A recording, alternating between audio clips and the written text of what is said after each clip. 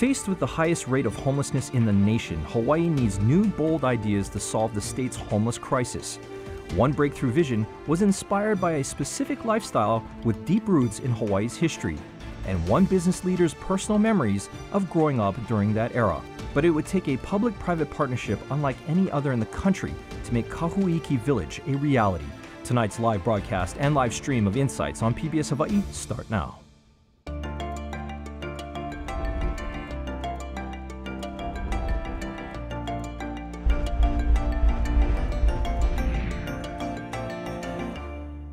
Aloha and welcome to Insights on PBS Hawaii. I'm Yanji Denise. Situated on 11.3 acres between Sand Island and Ke'ehi Lagoon Park is one of Oahu's newly formed communities. Kahauiki Village is the realized vision of businessman Dwayne Kurisu to provide permanent housing for homeless working families in a plantation-style inspired community setting. A unique state, city, and private business partnership resulted in the first phase of the village, completed in just 6 months. In January of this year, 30 families moved into renovated prefabricated homes that once housed the victims of Japan's 2011 tsunami. Is Kahauiki Village a model solution to our homeless crisis? Can it be expanded to other communities to help address our housing needs? Joining us tonight in the studio is the local businessman whose vision was to develop the village, a single mother who is one of the first village residents, and representatives from the social services community who manage and provide assistance to Kahauiki Village residents. We look forward to your participation in tonight's show. You can email, call, or tweet your questions, and you'll find a live stream of this program at pbshawaii.org and on the PBS Hawaii Facebook page. Now to our guest. Dwayne Kurisu is a local businessman whose vision was to create a community where Oahu's homeless families with children would find safety and stability. He is the project organizer for Kahauiki Village. Cambria Vance is a single mother and one of the first residents of Kahauiki Village. She's also the treasurer of the village hui. Connie Mitchell is the executive director of the Institute for Human Services, which co-manages Kahauiki Village and coordinates social services for the residents. And Ryan Kusumoto is the president and CEO of PACT, or Parents and Children Together, which provides childcare services to the residents of the village. Welcome all of you tonight. It's wonderful to have something positive to say about our homeless crisis here in Hawaii. And Dwayne, I want to start with you. Tell us about the vision. What is a plantation village for folks who might not be familiar with that, and what inspired you to start this? Well, there's two questions. Not one question. Well, good. I expect two answers then. Well, the project was started because something had to be done. So instead of we just talking about it, a bunch of us said, let's do something about it.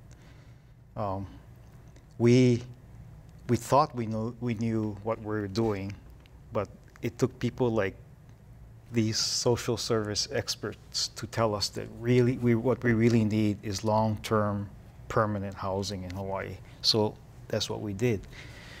Now,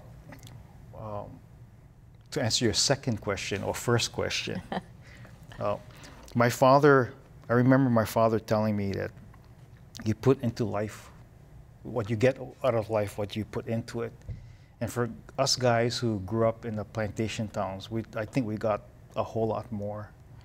It was a special place, and it was a special time where things like values and responsibility and character was more important than how much money you made. And so this sense of community is what we felt would be the foundation for many things, including the foundation for building what we feel is a village for people who needed shelter. And so we built really an ecosystem to support this. So it's not only housing, but a child care center, preschool, a police rest station, management office, laundry facility, and really having these social service experts help to support this feeling of community and to help build that culture, which we feel is actually more important than anything else. Wonderful. Yeah. Cambria, I want to ask you about your experience living there, but before we get to that, we have a piece of tape that we want to roll, which shows the moment that you saw the space that you and your son would be living in. Let's take a look. It's a real home. It's ours, baby. Oh, I love it. My name's Cambria. And this is Kainoa, and we just appreciate everything you're doing. Thank you, thank you. Thank you guys, thank you. What a beautiful moment. It's hard not to get emotional. I'm getting emotional myself, and I can see you are too. Tell us about that moment and what led you to be there that day. I was so blessed to have the opportunity to be one of the first 30 to move in. I was living in transitional home after being in a shelter. So I had been in shelter transitional home for about almost 2 years, and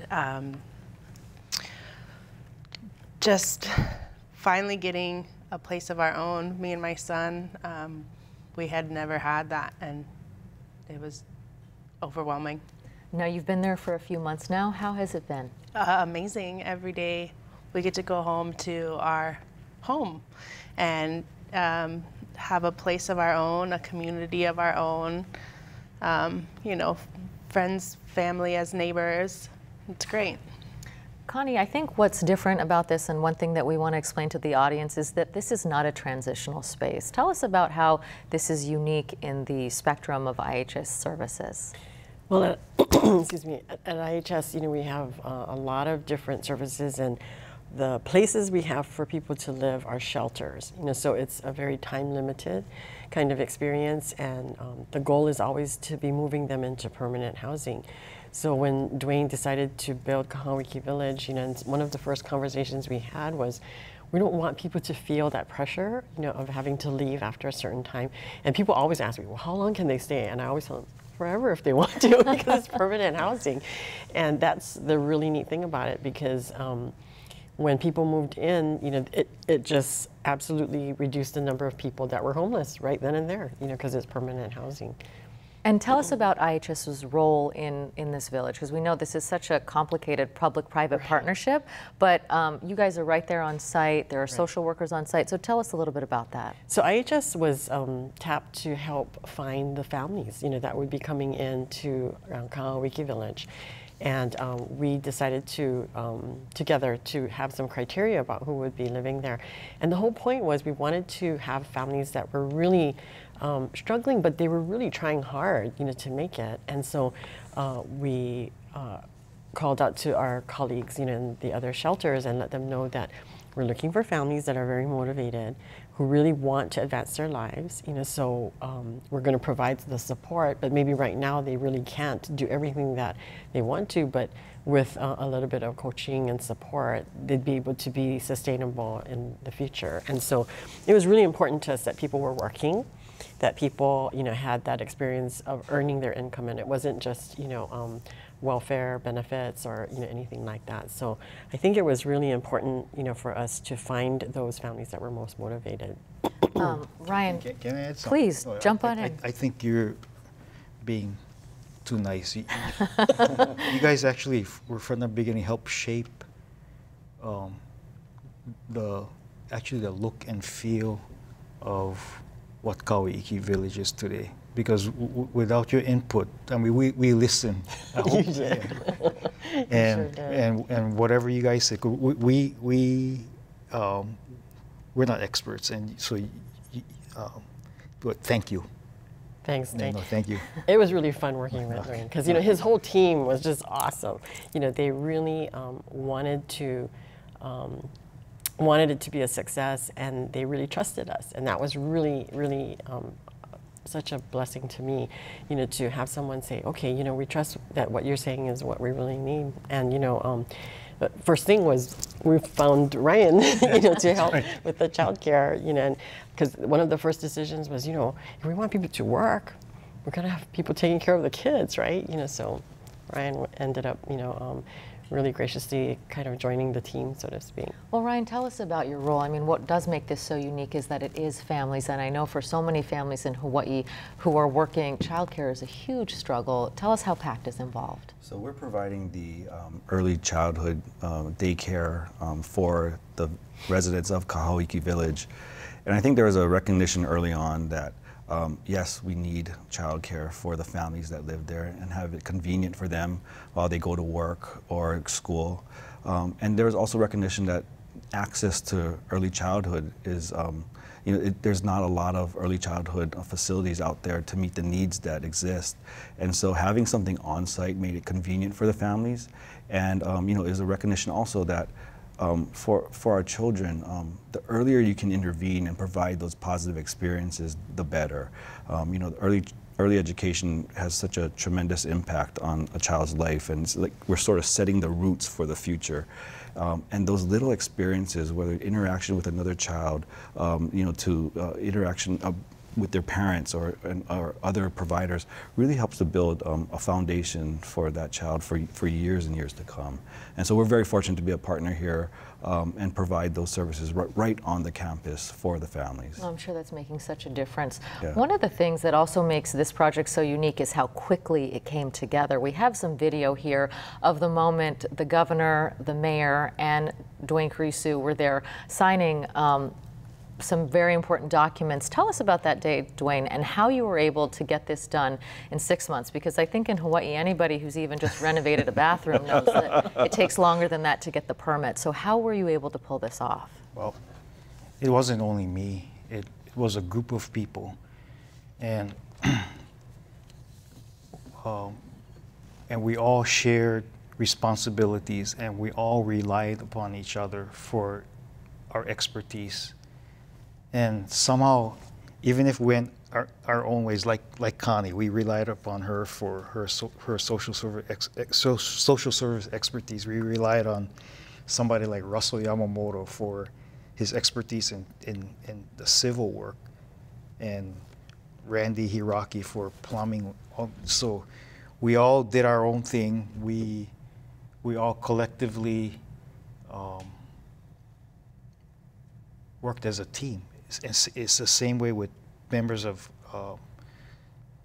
the mayor's executive staff. We met every other week, and they actually helped guide us through problems that they foresaw, and problems that we had along the way, we resolved together. So I think if we didn't go through that process, we'd still be in our planning stage today.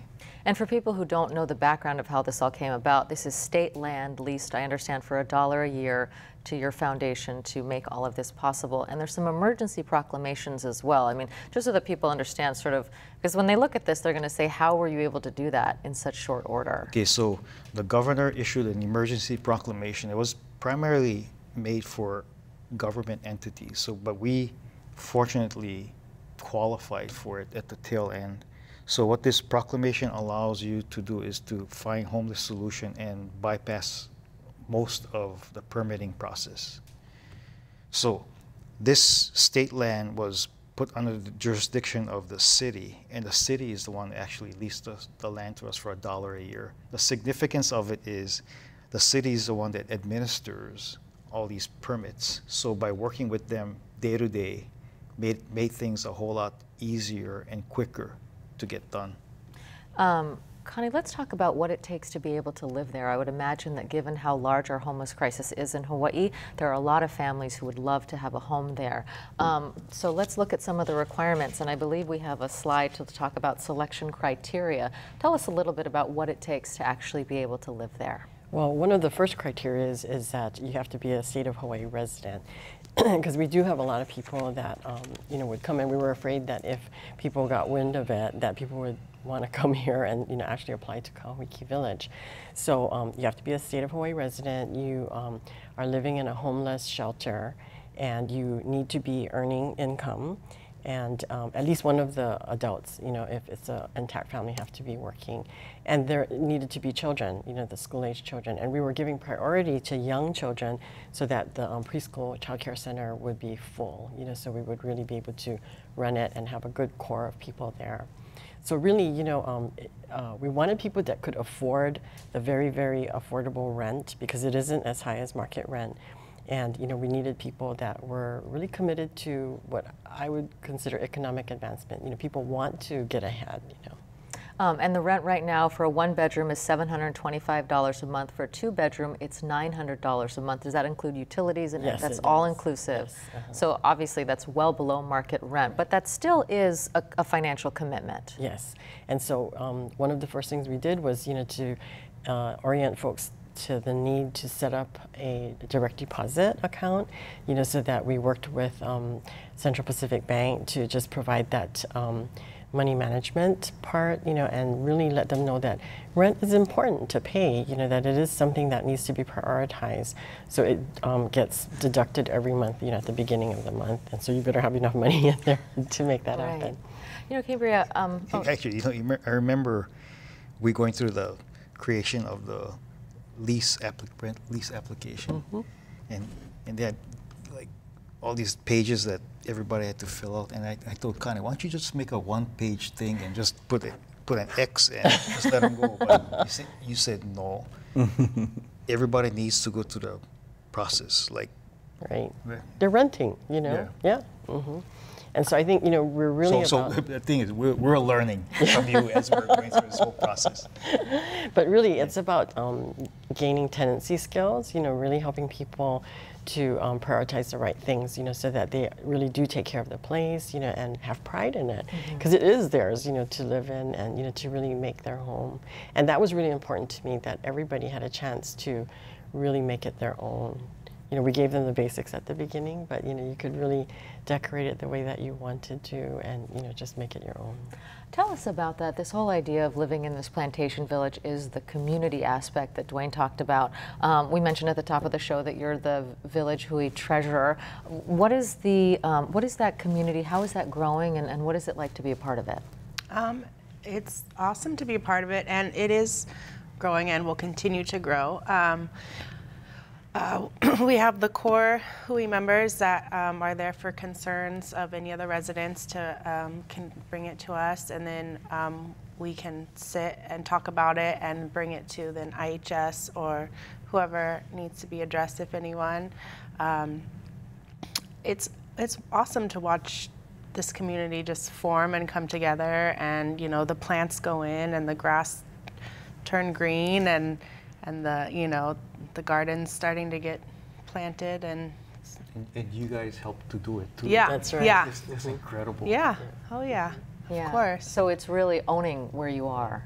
Yeah, I saw you out there with with my son. with your son. Yeah, I did. It's hard with a 15-month-old son to do as much. I would have done much more gardening, but I do what he lets me do, and there's usually other people there to help keep an eye on him as well. So. And it's not just landscaping. I mean, you're going to actually grow food and fruits and vegetables.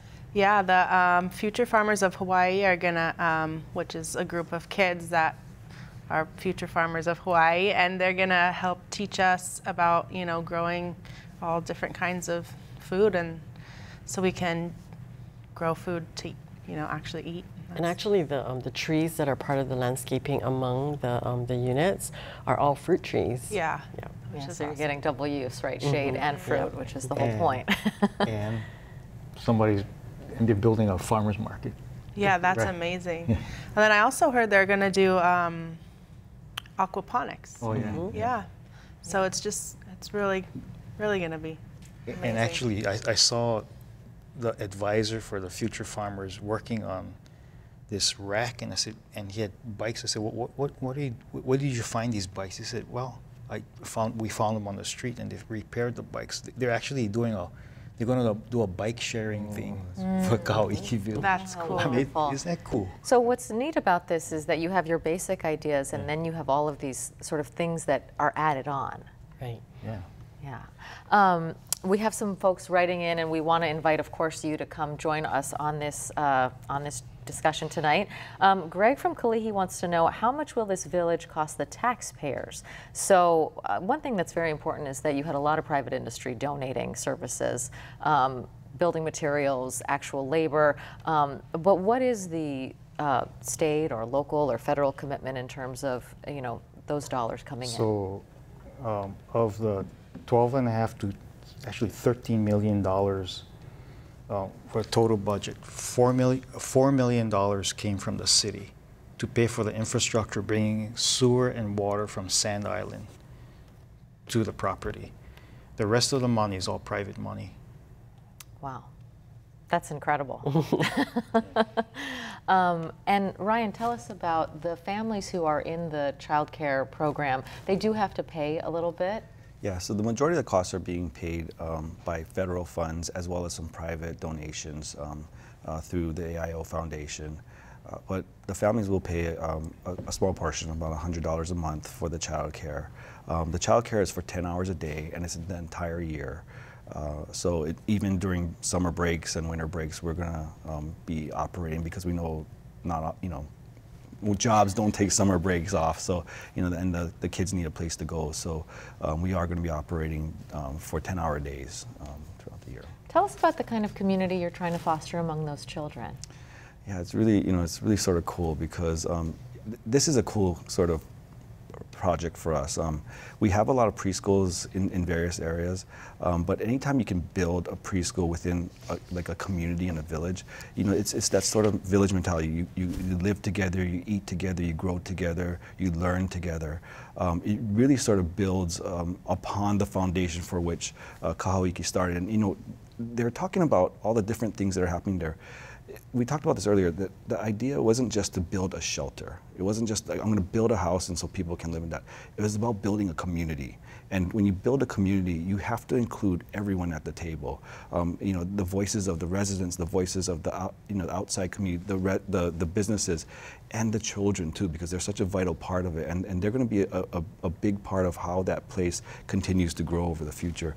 And so we're, part of, I think, what our curriculum will be, sort of understanding their environment and how they can continue to be lifelong learners, but also contributors for the community as well. Wonderful. Yeah. I know this is phase 1, and we have some statistics to show you tonight about where this is and where it's going. So if we could get those slides up, let's talk about that. It's phase 1, and as we said earlier tonight, there are 30 families who are now living there, 12 one-bedroom units, 18 two-bedroom units. Phases 2 through 6 are under construction.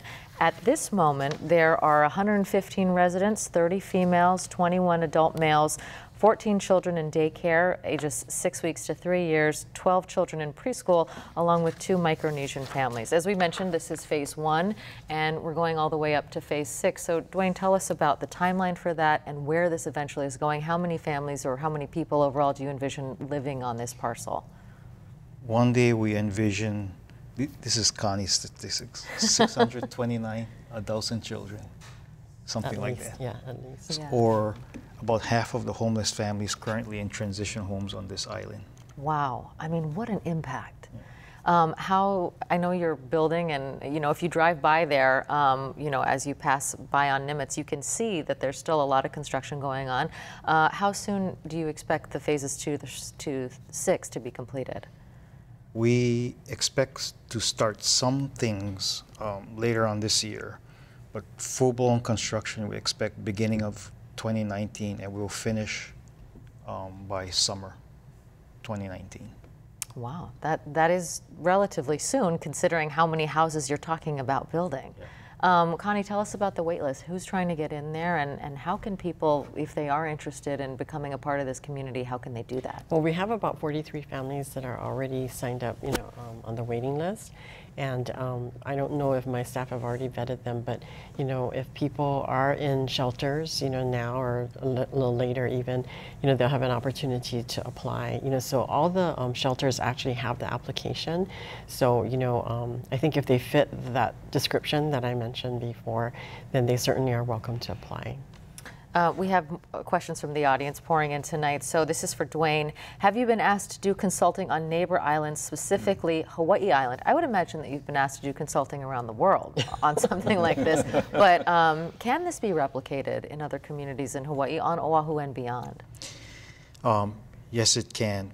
We've the Mayor Kim has approached me, and he's appointed Lance Niemi to look at what we've done and to work on replicating it on the Big Island. I think they've found certain pieces of properties that I think are ideal to replicate Kahauiki Village. But the template can be replicated any place else in the world. So it's public-private partnership. It's about the city or the county putting in infrastructure. But like Ryan said, first it's about starting from community. You know, Connie, Dwayne is very humble, but can something like this be replicated without a Dwayne Creasue behind driving the bus? Well, we're going to have to find more people like him, you know, because there was so much passion behind his vision, and I think that that has really been the inspiration for all of us that's been working on the project. And he likes to remind me that he's not a developer, you know, he's a businessman, you know, I'm not a developer. But you know, he sure has done a wonderful job developing this project. Maybe that's why people helped. They felt sorry paying this boy. I mean, here we're seeing some video of even the National Guard coming in and actually doing the concrete pour. So you have so many different layers of people helping. And another thing that I think is really important and unique is the job opportunities, that if you work there, you will be able to find employment pretty close by. Tell us about that.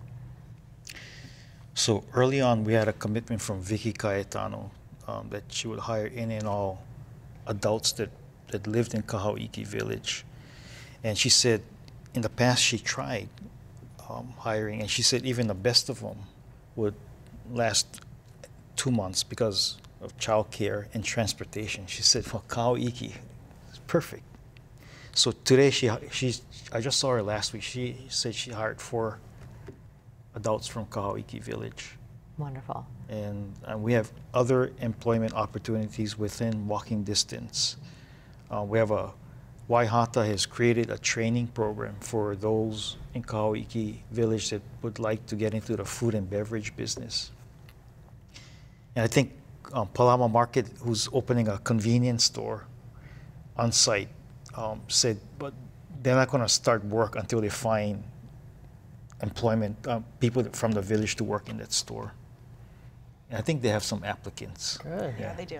Yeah. I know a few people that from It's the ideal, community right? that have, Just walk just right. walk. Right. Yeah, lots of people have applied from, everyone wants that job, yeah. That's perfect. I mean, tell us what that means in the community, not just that folks have the opportunity to work, but to know that all of your neighbors are contributing in that way. Oh, it feels like they really care, you know, and that they want to help, and that the businesses around there are, you know, a lot of them have reached out to us, to the community, and want to employ us and help us with our future, and not just having a job, but something we can grow in. You know, Dwayne brought up a really impressive statistic. If you think about it, he said half of the families that are homeless can eventually be housed in this project alone. People are asking, what about housing for the unemployable, those with mental illness? Is there a Kahauiki for folks like that? Absolutely. And as I was saying earlier, we've all of us who volunteered on this day-to-day, we all say we've learned a lot from working on this project. And one of the things that we've learned from IHS is that no matter what the root cause for homelessness, we all need to start from community. You need community first. So the template for building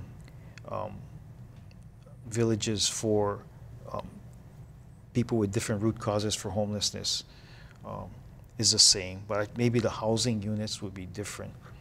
And for those involving who have mental illness or have drug issues, or even the youth, they would need more dollars allocated for social services.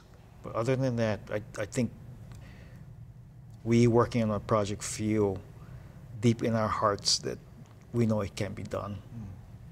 I think we also want to see some diversity after a while, because, you know, when we live in any community, you know, it's not all families that are our neighbors. You know, sometimes there's kupuna, you know, and there's other people that are just couples. You know, so there's really an opportunity to create a reflection of our community, you know, in any one of these villages, you know, that is there. So if someone does suffer from mental illness, when they're stabilized, you know, they could just blend right in actually into a community like that. So I think it's really about finding solutions for people's needs, tailoring the housing, you know, as Dwayne mentioned, but tailoring the package of services that people get too. Oh, I learned something new. Okay. Got it. Right. Well, and what about folks who do have substance abuse issues? I mean, would you envision something with a drug treatment center on site? I mean, how, we're talking about, you know, a lot of investment, financial investment. I think at one point when we were talking about, you know, like how large the village is, and I think they thought about, you know, maybe one section, you know, being for maybe transition age youth or something like that, you know. So I think it's really, we're kind of growing and learning as we go, but I do think that having the treatment services very readily available, or at least, you know, being able to just jump on a bus and go down, you know, to where the community center is, where you would be getting some of the services, is important. You know, but I think when you come home and you're in a village, you know, I really hope that people feel like, you know, they're building that neighborhood, you know, and so, you know, we don't all have services in our own neighborhood, right? We go and we take the bus or we drive over to where it's at. So I'm hoping that we can, you know, do the same thing there. Can I just say, I know that some of the people at Kahauiki Village went to Women's Way or went to Hina Mauka, did the treatment, had you know, time clean, then we were in transitional housing, and then got into Kahauiki Village. So it was like a 2-year process, but then at the end of the 2 years, we're blessed with the Kahauiki Village. So to touch on Right. the treatment. Right, and I would bet that some folks, you know, are still maybe attending meetings. And, Oh, absolutely. You know, going Oh, yeah. to Yeah. support groups. You know, Oh, yeah. They're not there, and, you know, they go to where they're happening in the community. Yeah.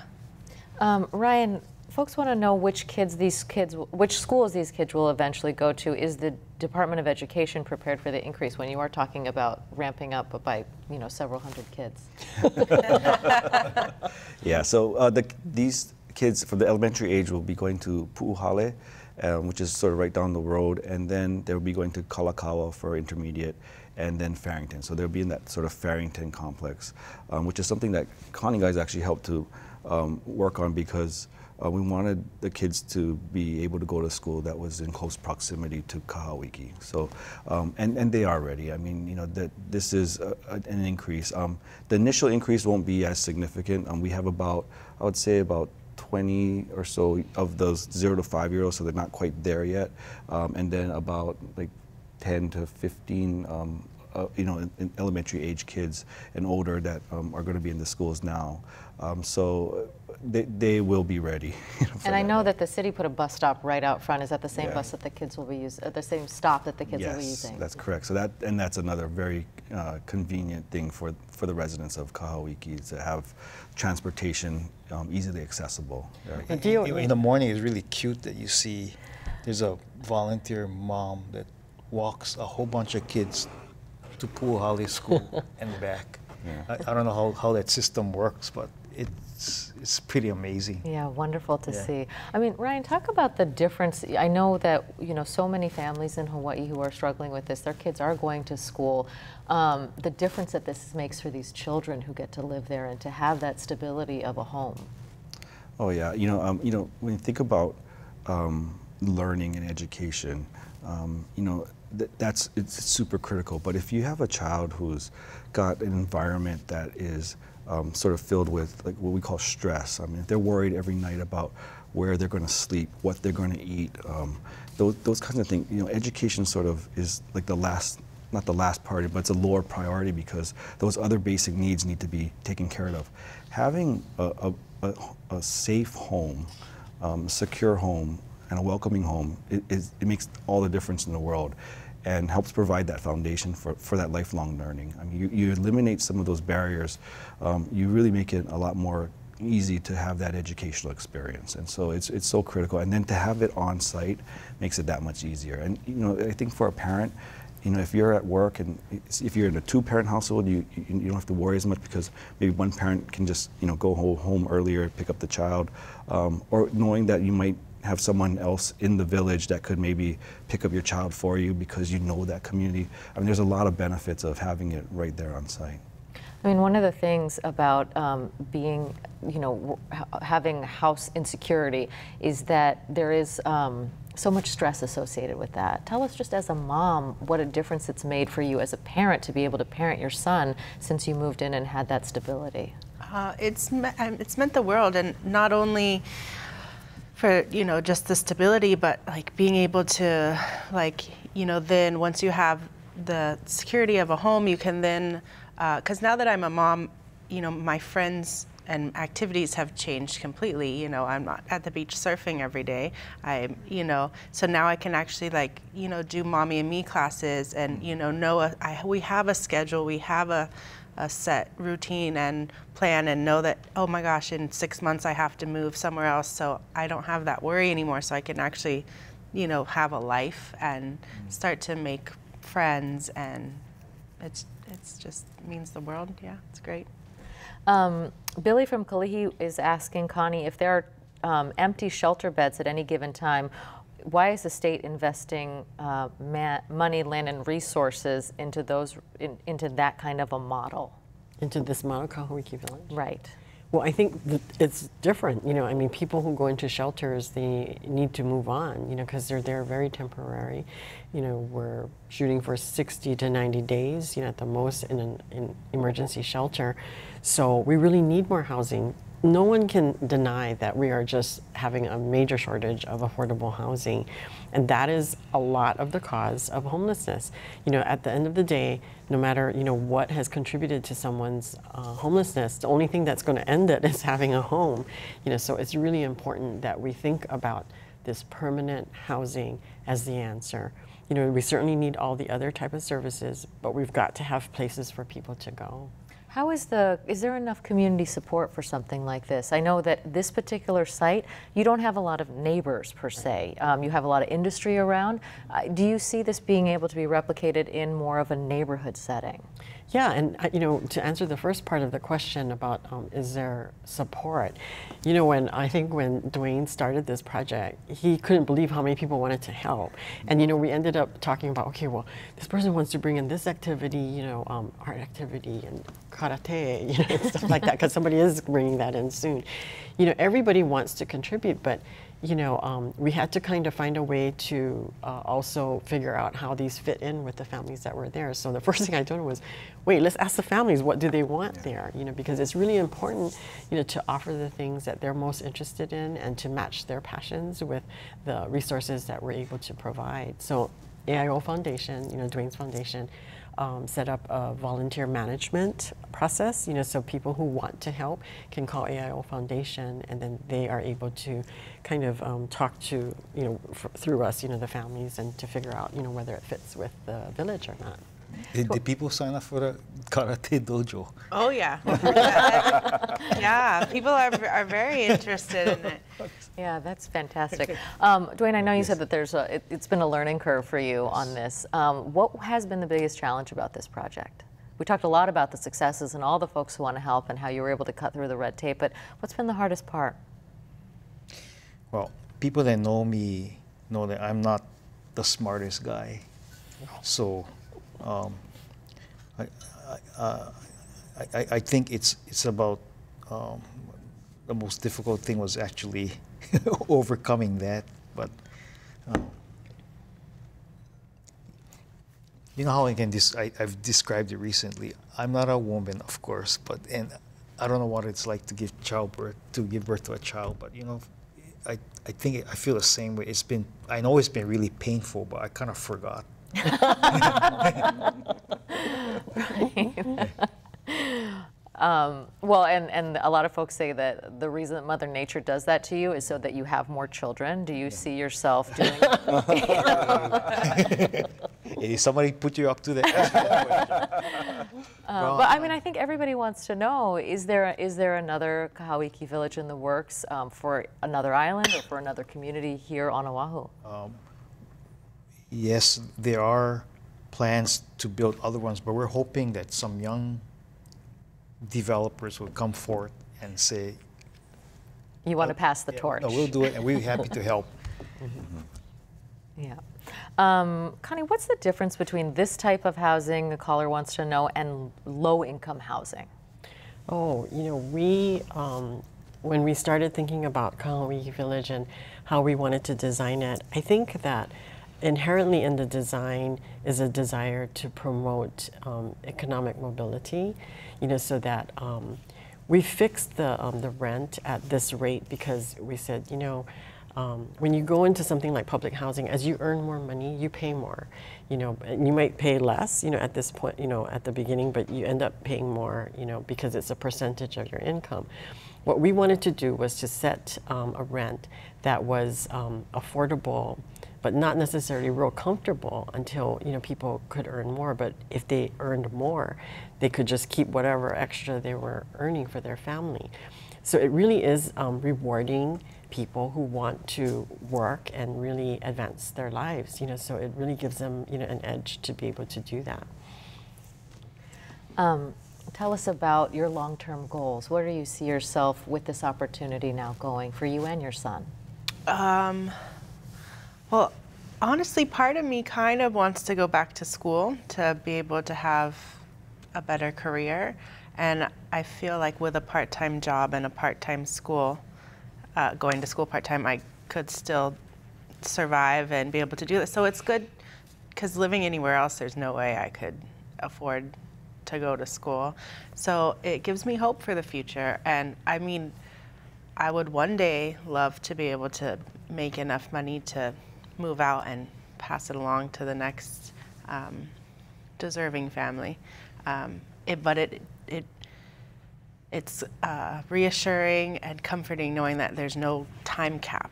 Like, you know, I have to have 4 years to go to school, get a better career, and then gotta move out. Like, you know, when my son gets a little older, I can go to school and be able to make more money and survive on my own. And I really see that happening for you, Cambria, because, you know, you have the desire, you know, you know that there are opportunities that you can take advantage of. And that's the whole point of, you know, what we wanted to design at Kahauiki Village. I mean, I think about, you know, Dwayne's family and my family, you know, when I'm a daughter of immigrant parents, and, you know, when my parents got here, you know, they basically got into, you know, a business, you know, and all of the kids, you know, we, 3 of us went to college. 1 of us became a carpenter, but I'm a nurse, and my sister's a teacher, and my brother's an architect. But, you know, it's like they were able to do it, you know, from the beginning. And just like Dwayne's found, look at who he is today. You know? So really, you know, I think what we want to do is give people hope, and that really the homelessness will stop here, and there'll be no more homelessness in the next generation for that family.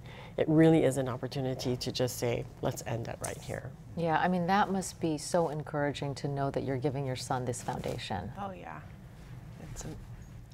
Caller from Maui, of course. I'm sure we're going to get a lot of these. Dwayne, we really need you to replicate this project statewide. Mahalo to all of those on the panel. Great discussion. And there's some interest in the housing itself. Now, we told you at the top of the show that these are prefabricated homes that were used after the tsunami in Japan in 2011. So they're just asking for a little bit more background about these homes. Dwayne, how did they come about? Where did you get them? And how did you work out that partnership? Kind of dozing off a bit. I'm an old man, you know. But tell us about where this all comes from. So it's almost like things came full circle. Weeks after the tsunami hit at March 2011, we did a fundraiser and for the community, and we raised a bunch of money for Tohoku University Hospital. And in that process, we saw these homes, and we visited some of these homes.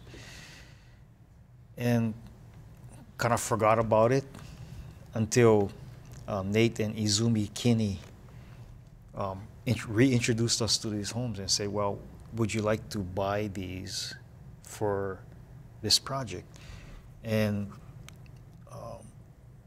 it was actually perfect. The skin, the basic structure of the building are those homes. But we decided to not take the roof that comes with it and not take the foundation. But instead we went to using all local material and union labor to build the structures and the roof and the foundation. So you basically have a new home with reused skin. So I remember when we did the pilot buildings at the Navigation Center in San Island. So guys, Les Masutani and the guys from Coastal were taking out these things from the container, and we all said, hey, this stuff is new, but it's just that these guys, they cleaned everything. Everything came out it looked like brand new, and they were all tested for radiation before they came here to make sure that everything was safe. How is it living in one of those? What is the home experience like? It feels like a home to me.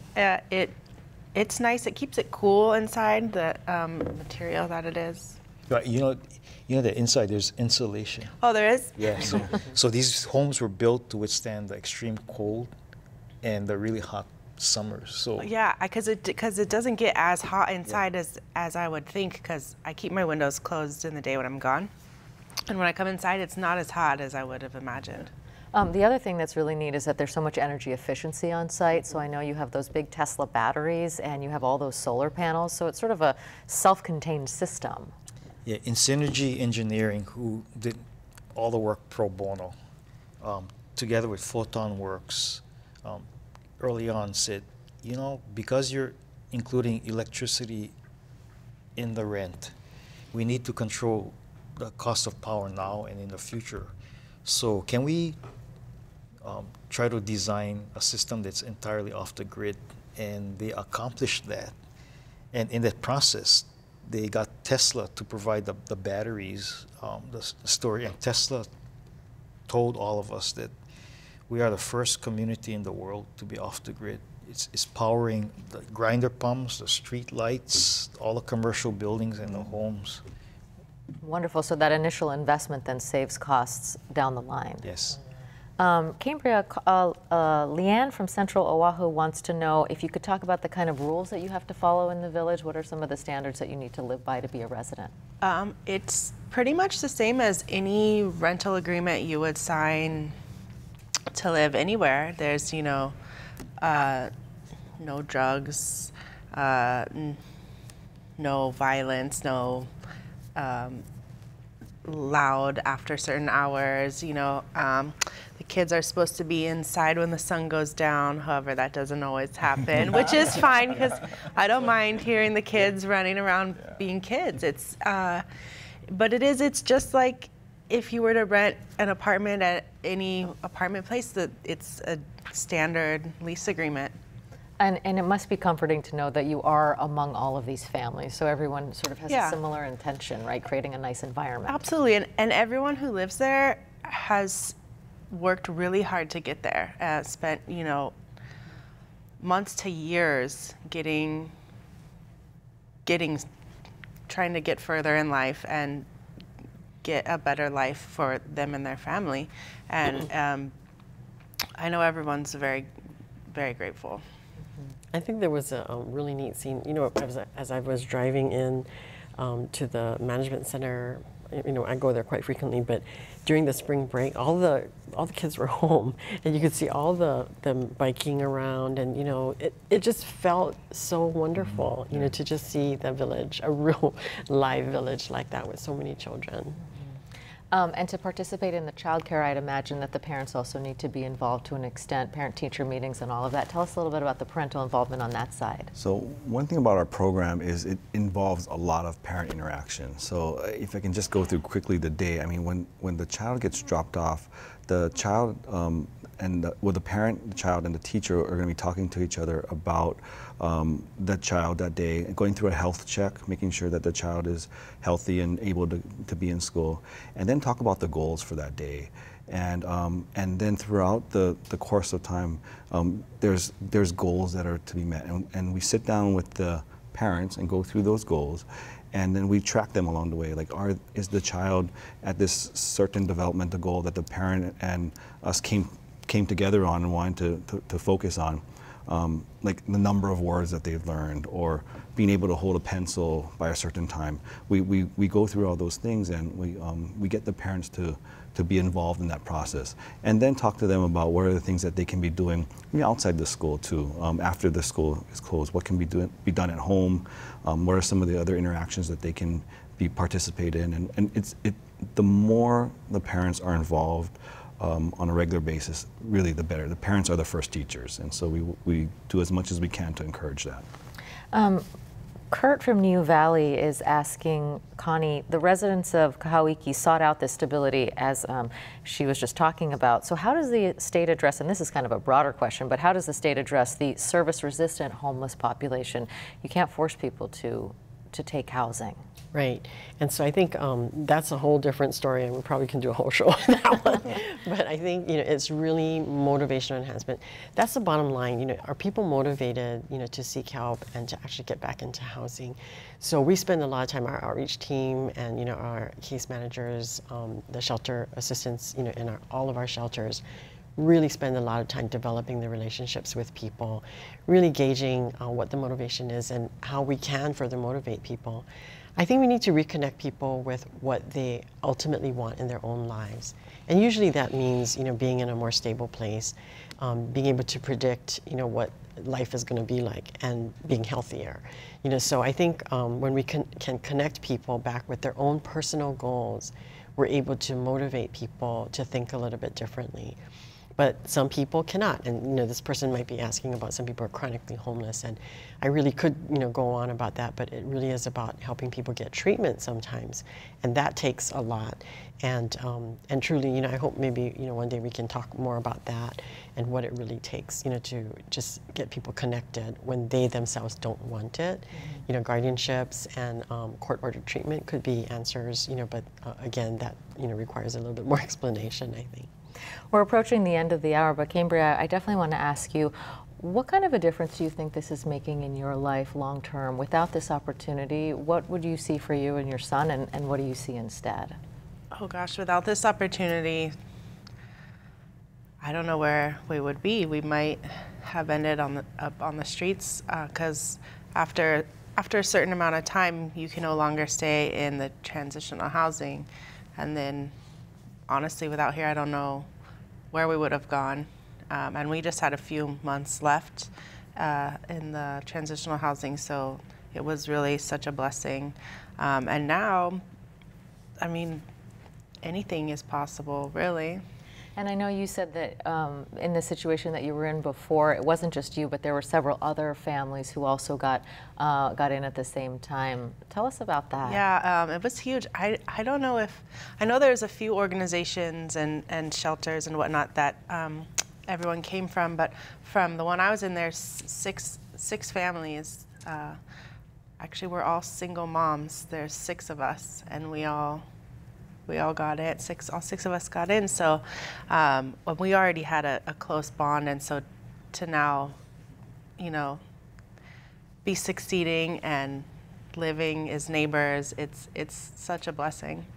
I mean, Dwayne, when you hear that, it must be so fulfilling. I mean, that was what this all started out to do. Yeah, it brings tears to my eyes. Tell us about this. We want to give you the last word tonight. How has this project met or exceeded your expectations?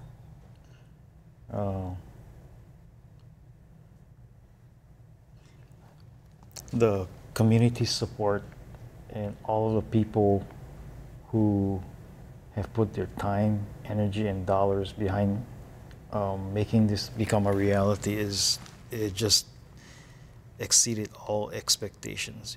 Hawaii is a really generous place with with people with big hearts. And I thank you. I thank you all. And if people do want to donate or to participate, donate services, money, whatever, what have you, how can they get involved? Oh, Connie. No. Dwayne's Foundation, AIO Foundation is where you want to look. And I think they have a website too.